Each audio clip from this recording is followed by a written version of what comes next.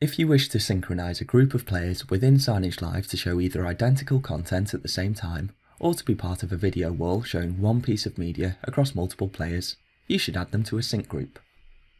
So log into your Signagelive network as an administrator or a user and select Network, Sync Groups.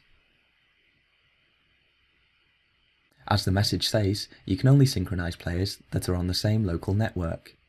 Remember this when you plan your next video wall installation. Within the Sync Groups page, you can see your synced, unsynced and non-sync capable players, as well as a list of any existing sync groups you or another user on your network has previously created. Sync groups can be easily created containing multiple players of the same player type. Watch the next video to learn how to create a sync group.